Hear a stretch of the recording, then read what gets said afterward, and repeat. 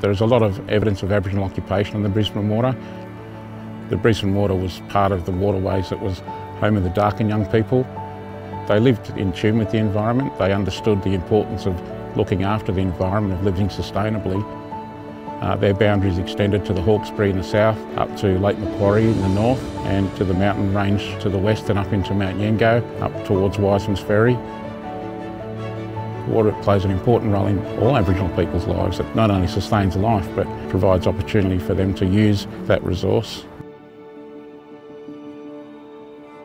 Brisbane Water's a really special estuary. We have a large range of habitats, and it's the habitats that are really important for creating ecosystem biodiversity and ecosystem productivity.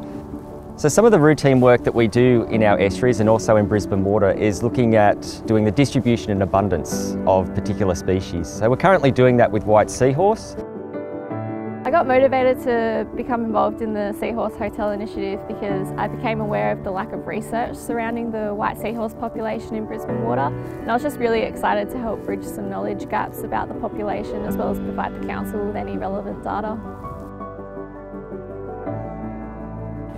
Clean for Shore started in 2010. We simply went on the Hawkesbury River and started picking up rubbish, and we're still doing it. But our aim is to try and engage local communities to remove litter in their waterways. So we're focusing on schools, youth organisations, community organisations. It's more about learning in the environment. The Clean for Shore promotes that, and we also make a big impact on reducing litter in their waterways.